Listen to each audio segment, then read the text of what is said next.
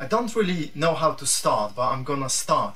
Recently, I've become really a little bit kind of even fed up, which is unlike me, with people making all sorts of comments and predictions, and especially emotional comments about the Brexit. And I mean, stop doing this. Stop saying that, oh, this is gonna be good or this is gonna be bad, because how do you know? It's not a simple science experiment where you can actually, I don't know, put salt in water and say, yeah, if I'm gonna stir it, the salt's gonna dissolve. It's a very complicated thing. We don't know when it's gonna happen. We don't know how it's gonna happen and what conditions. We don't know what's gonna happen in the world in the meantime. You know, no one can predict what's gonna happen. No one's gonna predict what's good or bad. You know, maybe in 200-300 years time, people will look at the events and they will say, well, it was good because this and that, and it was bad because this and that. But right now, you cannot just say, oh, it's bad, or yeah, it's good. You know, myself, I'm actually pleased with EU leaving the European Union.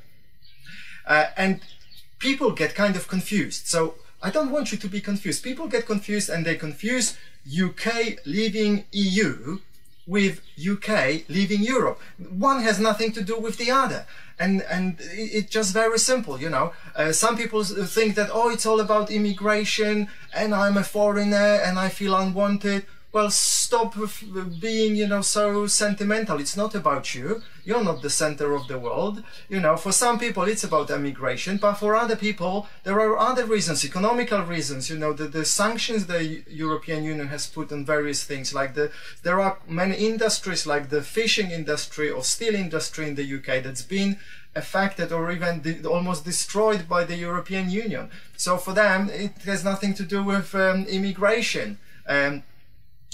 Also, there are political reasons, and for me, myself, political reasons are the most important things. You know, European Union is not like an agreement between governments to act in a certain way. European Union is actually an institution that's based in Brussels, that has usurped so much power that it's just ridiculous. It's a corrupt institution, it's anti-democratic, totalitarian, with no accountability. 40,000 people work for European Union and 10,000 of them, they make more money than David Cameron. That's ridiculous. And you know what? We kind of all pay for this. You know, the governments of all the European Union countries, they pay money to European Union. You know, and the European Union then decides what to do with that money. And usually they actually give themselves pay rises and bonuses and other things before they actually start doing anything important with that money, so to say. If you have, let's say, in your country you have a government and you have certain control over that government, it's limited, but you have. You can, for example, not vote on that party in the next elections. With European Union, you have no say whatsoever. They elect themselves, you have no control over it.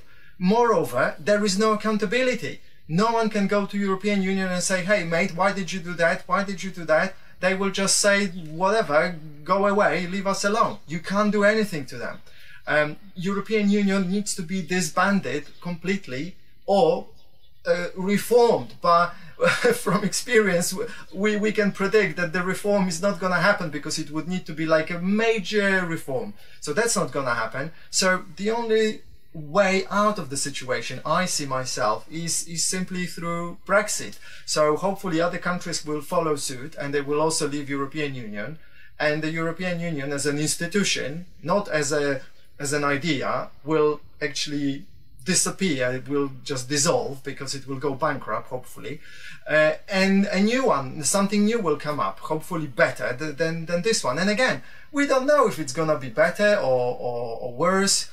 We can only hope that it's gonna be better, but what it's gonna be like, we don't know. I don't know. Nobody knows. You can't know for sure. And also, who decides what's good or bad? For some people it will be good, for others it will be bad, you know.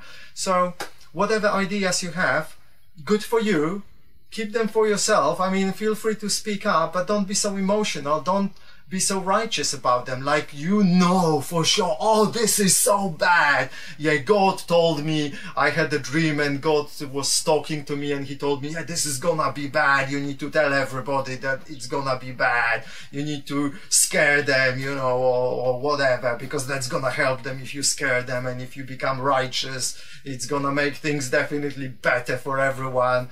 But God forbid, don't be quiet, don't be nice to people, because that's definitely not gonna help anyone. It's gonna be bad, you know. Just guys, just stop it, you know, chill out, you know. If there's something you don't like, do something about this, but don't be righteous about that, you know. You have, well, you have a right to do whatever you want, but you don't know anything for sure, and you can be right maximum 50%, maximum. And most of the time we are wrong, you know. The maximum you can hope to be right is 50%. But how many times in your life you thought you were right and it turned out that you were wrong, or even totally wrong? I mean, it happened to me really lots of times, you know, and obviously that has taught me a good lesson. And now I know that even if I'm right, I'm not gonna say that I'm right. I'm just gonna say something like, yeah, well, it seems to me that things are this way, or it appears to me to be a bit different, or I believe that actually this is the case. And that's it. And there are no kind of emotions behind this, because there are no good guys, there are no bad guys. You know, everybody just wants to live their life. Okay, so focus on your life, do whatever you think is best for you. You decide what's best for you, and chill out. Okay, it's gonna be good. Brexit is gonna be good. Even if it's bad, it's gonna be good.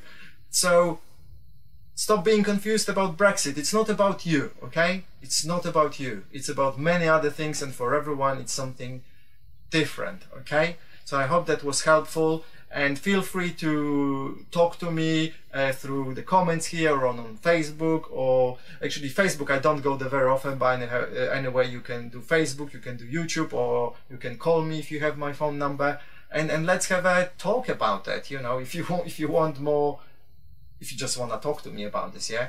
Okay guys, thanks a lot for watching. See you in the next video. Take care.